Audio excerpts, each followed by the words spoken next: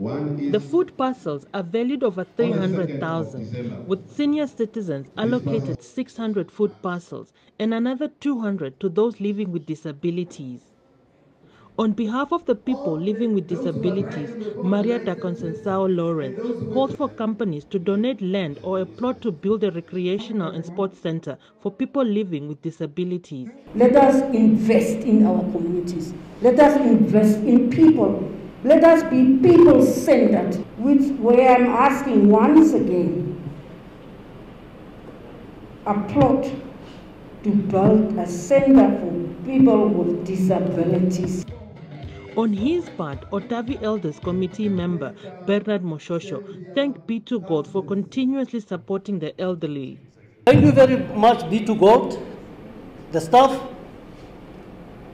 we see and we hear and we touch everything that you do for us. You are looking after our children, our elders, our vulnerable people, the disabled people.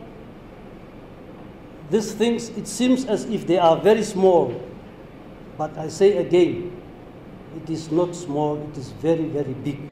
B2 Gold Managing Director Mark Dow said the event is part of its corporate social responsibilities. I'm aware that we do a lot for this particular community. It's not just the food parcels that we hand out and the party that we have every year, the dancing, and that sort of thing. There are a lot of different projects. Some of the projects have come from this event where we've been asked by the mayor or the chief executive to assist us with various projects, and sure enough, by the time we get here the following year, those projects are completed usually.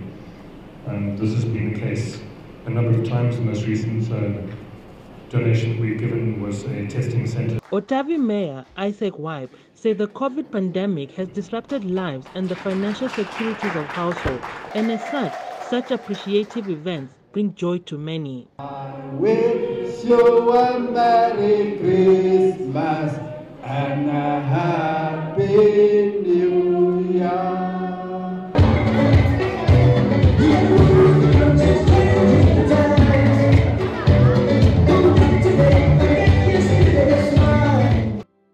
Faith Sankwasam, NBC News, Otavi.